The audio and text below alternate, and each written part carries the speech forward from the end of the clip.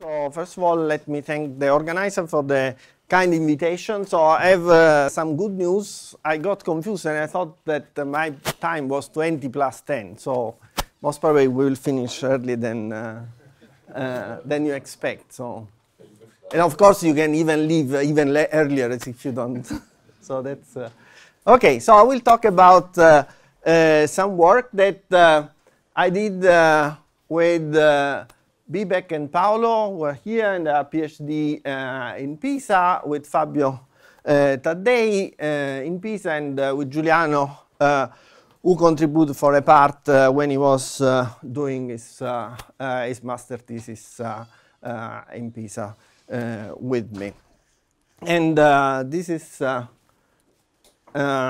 work which we recently finished. There is something which we are still continuing, but say a large part has been submitted in this archive paper. So I really don't have the need to motivate why we are interested in studying. I mean, at this conference, why we are interested in studying heat and charge transport at the nanoscale. Several, I mean, many talks here already highlighted various important aspects of this problem. So the general setup is just having a small region, interacting, non-interacting, whatever, which is connected to several reservoirs, and all these reservoirs are kept at different chemical potentials and different temperatures.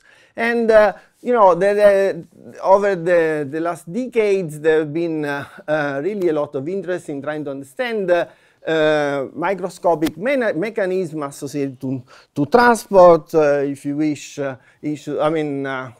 questions related to quantum coherence or the effect or the role of strong local interaction. But together with this need to try to understand the fundamental aspect of transport, people got also interested, and you know very well, in trying to understand how to use this, this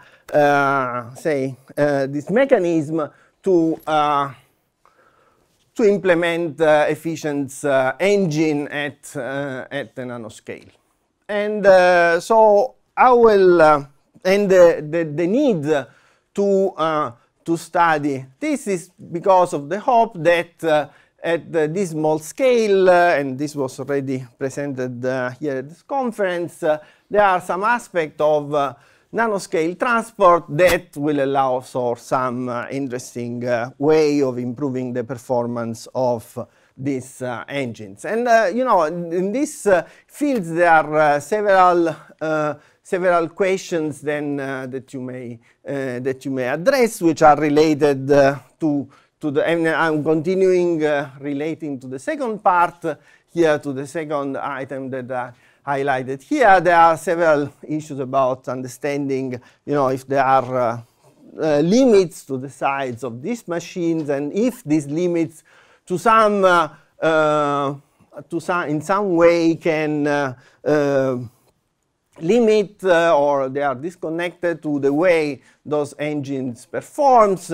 And you know, of course there is a lot of discussions on how to implement, I mean, in real solid state device heat engines. And last but not least, what are the unique features, you know, associated with the smallness of this engine? They may be related to quantum effects of some sorts, or to the fact that fluctuations are relevant. So I will not touch in my presentation none of these topics, but they are certainly the motivation for trying to understand. I mean, you know, in many of these questions are related to, in a way, to how to control thermal transport at the nanoscale. So actually, what I would like to do is just to present one single example which is some drag of heat current, where control of heat currents can be implemented to in some way. So if this is useful or interesting, that we don't know, but this is what we do. And I would refer to the review that Giuliano mentioned in his talk for just general discussion of the fields. Now, so essentially in my talk, there are two ingredients, that will be important. So let me stress those two ingredients. So the first one, I will consider a multi-terminal device. So actually, this is important. And so, I mean, in the past, there was already some literature in exploiting how having several terminal might be beneficial for some properties of nano engines. So this is the first thing. And the second thing is that I will consider the case in which local interaction are important. And I will refer again to Giuliano, where in his talk he just presents some aspects related to the presence or absence of interacting system in thermoelectric transport. So this is the system essentially I'm going to consider is related to Coulomb drag. So Coulomb drag is essentially is a phenomenon in which you have two conducting two circuits which are disconnected, but just so there is no tunneling between the upper and lower circuit. So, but they can interact through Coulomb interaction. Now, if the upper circuit, if the upper circuit is biased with a given voltage, then as a result of this kind of friction which is induced by the Coulomb interaction between the carriers in the two slabs here, there will be some induced transport in the lower one. And so this is Coulomb blockade, which is a phenomenon which has been studied since several decades and has been very recently reviewed in this paper by Narozhny and Levchenko. Now, in all this literature about Coulomb drag, as far as I know, of course, please tell me if I'm wrong. So the only, people, with the only exception of this work here by Robert, Janine, Rosa, and Federica, people looked only at the charge current. Okay, so what I would like to show you is essentially the same setup, but where in addition to a voltage bias, I can allow the system to have in the upper circuit a temperature gradient, and I will look how in the secondary circuit, not only charge current but also heat current will flow. Okay, so in the rest of the talk, I will mostly consider the case of two metallic islands which are connected, but probably I will say something also about two coupled quantum wires where we don't have too many results though. Now, so the drag current that I'm going to present in several ways is defined as here. So I will have, in general, currents, both charge or heat, which will flow through the left or the right reservoir in the lower part of the circuit. So this is the Coulomb interaction between the two nanostructures. And the drag is just given by the difference, say, E left minus E right measure on the lower electrodes. Now, there is an important, very important difference between charge and heat currents, which will essentially dominate the whole phenomenology that I'm going to present. That is the fact that while in absence of tunneling, there is no charge current which can go from top to bottom. This is not true for heat current. So essentially, if one can try to imagine how heat flow, how drag occurs, it's a kind of, in addition to having a heat flow here in the presence of a temperature gradient, some heat will flow from top to bottom, but essentially there may be cases in which the heat is not bipartitioned in a symmetric way, and when this symmetry left-right is broken by various means, then I will just call this drag. Okay, so this is important because, as you will see, it will affect the way in which the drag will depend on various parameters. So let me start with the first example, which I mentioned. That is just the possible simplest, I would say, simplest circuit you can imagine. You have two metallic islands, 1 and 2, which are coupled to corresponding reservoirs. Okay, so I will. So in the rest of the presentation, what I'm going to present is standard Coulomb blockade theory. There is nothing fancy. So I will consider both the case in which I will have sequential tunneling, which is the simplest possible scenario, and then I will briefly discuss the case in which I may have higher order tunneling events, co-tunneling. So as we know, so in Coulomb blockade theory, a crucial quantity which one should consider is just the electrostatic energy associated with the configuration with N1 electrons charges in the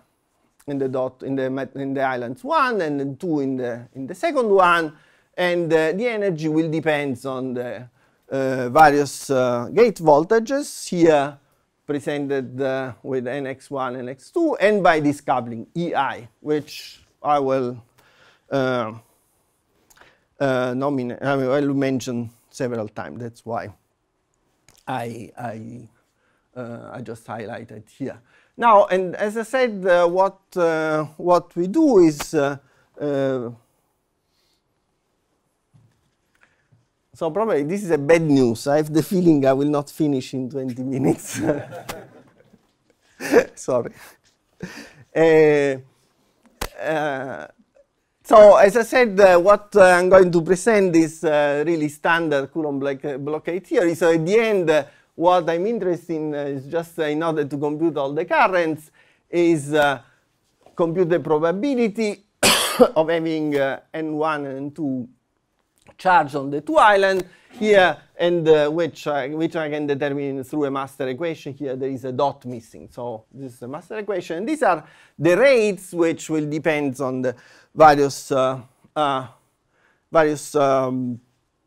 tunneling process that I should consider. So before presenting the results, there are a couple of things which I would like to emphasize, which have similarities and in some cases difference to electric drag, things that were discussed here in these two papers, and I would like to mention. So first of all, I mean, this is a case in which co-tunneling is not higher, I mean, cannot be disregarded in terms, I mean, as compared to sequential tunneling, if sequential tunneling is present. And also here, you will see that co-tunneling has some important correction, gives some important correction to transport. Another aspect which I would like to emphasize that was discussed previously for Coulomb drag is that energy dependence of tunneling amplitude may be relevant. Here for heat drag situation is slightly different, so you may have, so actually it's different. So you may have heat drag or thermal drag even if there is no energy dependence on the tunneling amplitudes, and I will show you why, and I will tell you what changes in this case. So physics is pretty simple. I mean, so I'll consider the simplest case in which I have the two external charges to 1/2. Then essentially I have to consider two processes. I mean, this is depicted what the energy diagrams here for the lower circuit, either two electron enters or two electron get outs, and this 1 or 0 will refer, these are the energy difference when the upper islands is empty or charged, and this process may be asymmetric, and this asymmetry will result in a drag. So first, let me consider the case in which there is no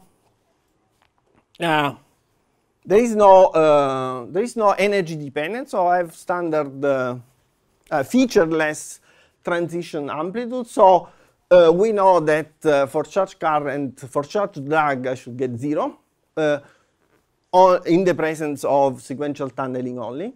So here is different, and you will see that it's very easy to understand. So these are the results for the heat drag, either if you have a voltage bias on the upper circle, if you have a thermal gradient. Now you will see that even in this case, essentially, you will have an asymmetry because the heat which is delivered from top to bottom will escape differently from left to right. So that's why even if the tunneling amplitudes are energy independent, you will have current at the level of sequential tunneling, but you see then it's just related to the asymmetry of the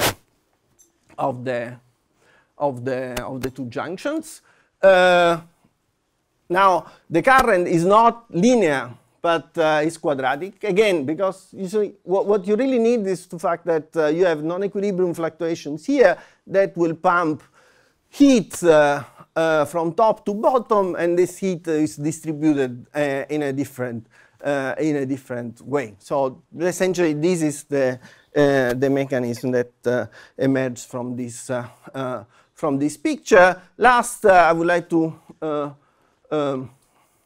emphasize the dependence on the coupling. So this is the coupling, and if the coupling is small as compared to kBt, it starts quadratically.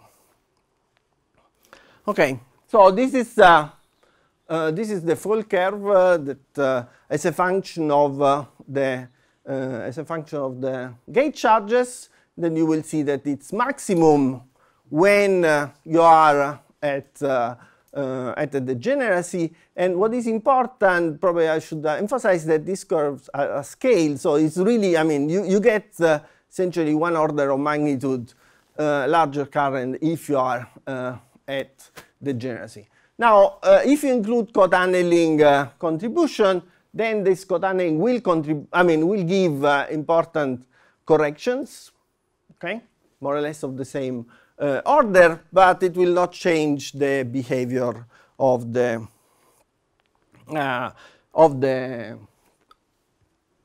current as a function of the external charge. Now, I'll show you that at lower couplings, it starts quadratically, but also we know that if you go to very strong coupling, essentially you are going to suppress charge fluctuation, so you would expect that the drag current will go down again to 0. This results in the fact that actually there is an optimal coupling which will maximize the drag current. And actually, something which I would like to emphasize is that in some case the drag can even be larger than the drive current itself. So this is this region here. I don't have a real good physical explanation why this is the case. So I mentioned that this was shown in the papers I mentioned here, that co-tunneling is important because essentially it's essentially the same order which matter. And indeed, for instance, this is one example. So if you have only sequential, or you put also sequential plus co-tunneling in the heat drag, then you will see that there are important difference. So this is so this effect was, for instance, emphasized here, and we really see the same features also in the heat current. Well, so as I said, so in those two papers, people present here emphasize that the energy dependence may be important. Now, is indeed important for charge drag. Well, actually here with metallic island, it's very hard to think to have tunneling matrix elements which are energy dependent. So what we did was just to substitute one of the two electrodes in the lower circuit with a superconductor. So the presence of superconductor gives an energy dependent density of states, which will play the right. Yes. Don't you asymmetrize the problem in that case by hand? Yes, but I should say that even if you make it asymmetric, when delta temperature is 0, there is no drag because everything is in equilibrium. So you are right, but for what we wanted to show, it is still zero. It's still 0 when.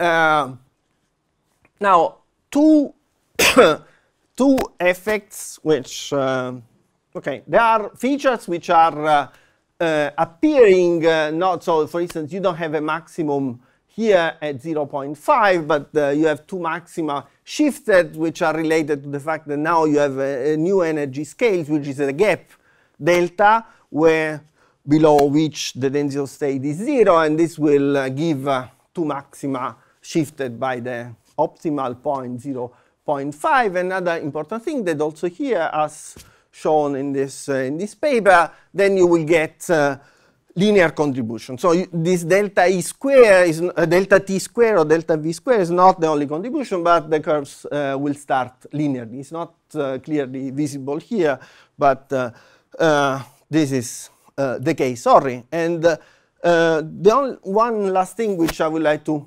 emphasize is you may have region in which the heat